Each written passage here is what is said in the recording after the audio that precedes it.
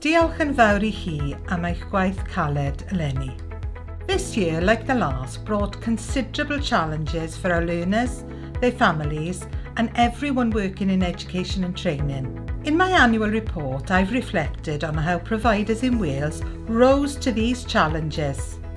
Teachers, trainers, support staff and leaders continually adapted their practice, being flexible, creative and innovative. They maintained a strong focus on learners, supporting their education and well-being needs, and they supported each other through difficult times. Everyone working in education and training was forced to do things differently. Resilience and professionalism shone through despite setbacks.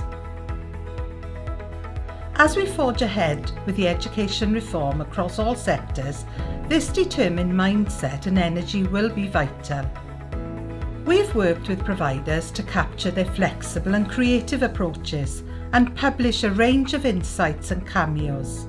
In my annual report, you'll find some of the collective learning that took place across all sectors of education and training. I encourage you to use these insights to continue to build on the positive progress in your own provider. My thanks to each and every one of you for your dedication to supporting learners of all ages in Wales. Mae wedi parhau I fod yn gyfnod heriol, ac rwy'n ddiolchgar iawn I chi gyd. Take care and stay safe.